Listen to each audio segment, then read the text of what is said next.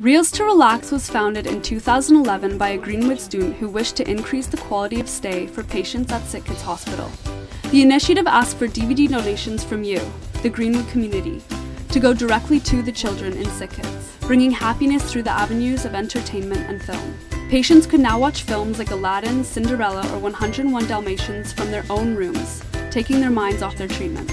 Now, 3 years later, Reels to Relax hopes to expand its initiative to include cash donations. Their hope is to supply the patients at SickKids Hospital with the opportunity to use tablets such as iPads to play games and stream films from online sources like Netflix. We need you, Greenwood.